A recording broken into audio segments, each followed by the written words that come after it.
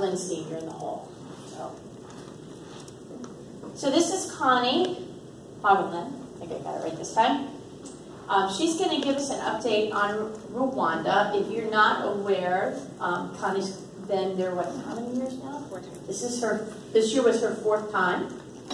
And if you were at TMC 16, she shared with us a little bit about what work she did last summer in Rwanda. So we have an update. Good morning, everybody. Good morning.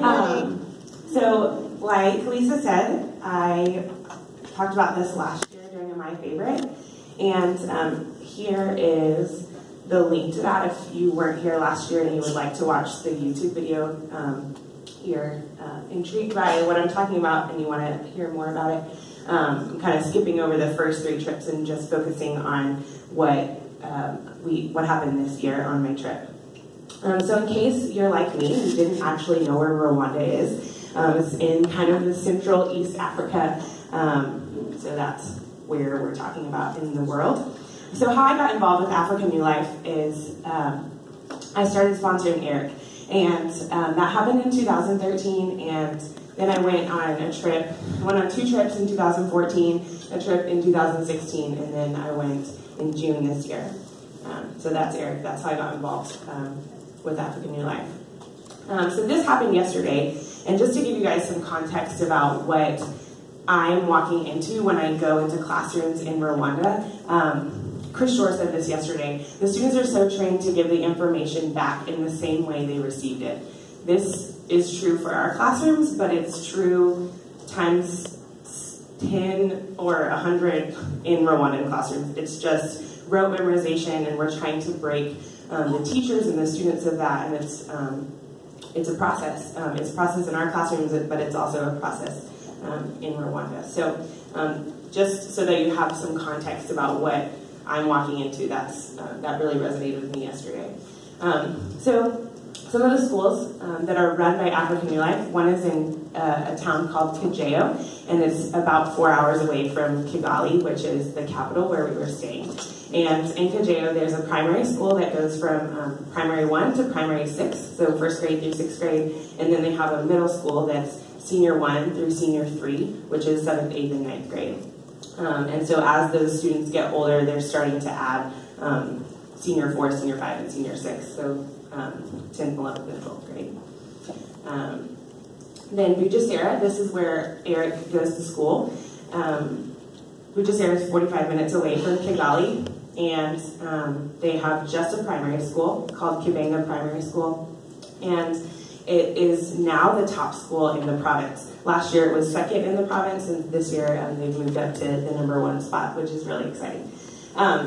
And 2 weeks ago, a team was there building a high school for that community that's also going to be run by Africa New Life. So lots of change in this community, and this is just a picture of the school, and then the bottom picture is the kitchen, and we serve lunch one day to the kids. So that's a picture of where they cook and serve lunch.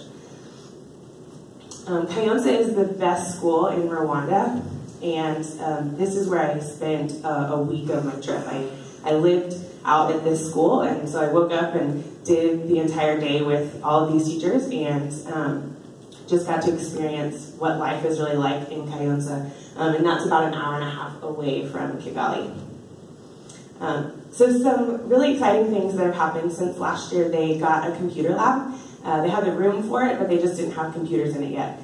So they have the computer lab, and then they also built 3 science labs. So there's a biology lab now, a physics lab, and a chemistry lab. So we were in the chemistry lab, and 5 students over here on the left, 5 students did just a lab for us. They just demonstrated some of the things that they can do now, and that was actually the first time they ever used the lab.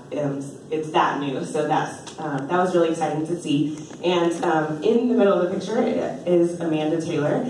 So any of you that are from California, LA area, she's actually presented with John Stevens, and so they're friends, and so it was really funny because my 2 worlds kind of collided a little bit, and Amanda and John Stevens know each other and have presented and are like Google certified trainer. So getting to talk about Classroom Chef and things while I was in Rwanda with people who actually know about this community was really, really exciting.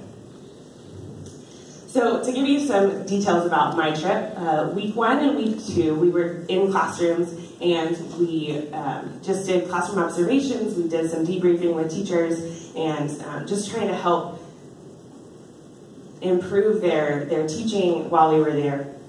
And then one day during week 2, we got to spend some time with high school graduates and helping them plan for their future and how to build a resume and that kind of thing. Which is something that I do in addition to teaching math in Houston. So that was cool. In between those 2 weeks, we did a teacher conference. And this is where I started to get to share the MITBOS with Rwanda in kind of a bigger way. So the teacher conference, there's about 150 teachers from the African New Life schools and some partner schools that have sponsored children going to school there. And during this conference, there was a team of 10 of us this year, and we broke into groups of 3 to 4, and we led an hour and a half to 2 hour sessions at the teacher conference. And so during my session, I chose to share which one doesn't belong.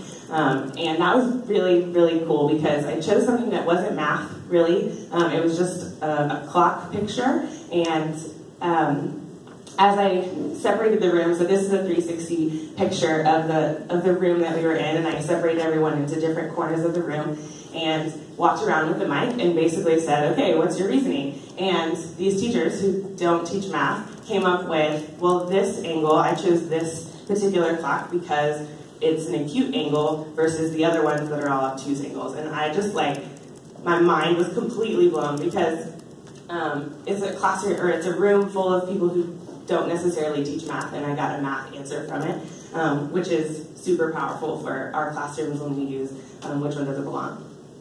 So I loved sharing that with them and getting to see them think in different ways and hopefully translate that into their classrooms. Here's some more pictures from the teacher conference. So just sharing thumbs up, thumbs down, really simple things that we do in our classrooms all the time, but getting to see teachers do those things was really cool. Then week 3, this was not part of the team. I chose to stay an extra week to stay at the high school. So that last high school picture that I showed you, that's where I was staying. And this is just some pictures of their textbook. One of the teachers uses the textbook a lot just for a list of problems because everything they have is on the chalkboard and everything is written from the board, the kids have to copy everything. So in order to save some time, he utilizes the textbook for that. So that's just some examples of what I think 7th grade is what this was, maybe 8th grade, about. So here's some classrooms. The picture on the left, the man standing next to me is Teacher John, and he teaches the upper level grades. And at the teacher conference, I said, John, what you really need to do is just start reading the internet. And I got that idea from you guys. And read the internet and get some ideas about what you can do in your classroom. And so when I was in his room a week later, he had 2 kids stand up at the front with a string, and he was talking about convergence that day. So he had the students cut the string in half. And then what's left, he had them cut that string in half, and then in half again, and half again, and half again, until he couldn't cut it in half anymore. And the kids got to see convergence happen before their eyes. And so it was just really cool to start to see a teacher take a little bit of advice, go read the internet. He got that idea off the internet and took what resources, very little resources, they have available to him, and he was able to use that in his classroom. And then the teacher on the right, that's Teacher Rogers, and I saw his classroom on my very first teacher trip. So getting to see his classroom 4 years later and how much improvement he's made in just using new things and using visuals and just thinking more outside the box was really exciting. So that's Teacher Rogers. They were talking about similar figures that day. And then Teacher Charles is another math teacher Couldn't really see the chalk, so I made it bigger for you. So Charles had kids come to the front of the room, and he, one of the examples the kids gave for an inequality was 0.2 is less than or equal to 1/5. And I was just blown away because in my classroom, my kids would be like, 1 is less than 3, and they're seniors in high school. And they would give me whole numbers. And the fact that a kid that's in 7th grade came up and gave a decimal and a fraction and said that they were less than or equal to each other was really, really exciting. And then the picture on the right, John was teaching logical reasoning, and